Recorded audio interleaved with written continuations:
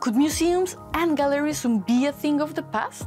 World-renowned artists like Koons and Olafur Eliasson have taken to the digital world to explore new territory. In theory, with technologies like VR and AR, artists nowadays have the possibility to publish and display their creations independently without the help of galleries and art curators. Things will change, and it's not just the world of exhibitions and institutions. I guess the very notion of what an art piece can be will change. Art lovers could be enjoying art everywhere in the future, given they have the required device at hand. So are real-life museums in danger of becoming obsolete? Well, I don't think they need to be all that worried, because people love physical objects, and people love collecting things and owning things that are unique physical things. Do you think art in the metaverse could ever replace art in real life?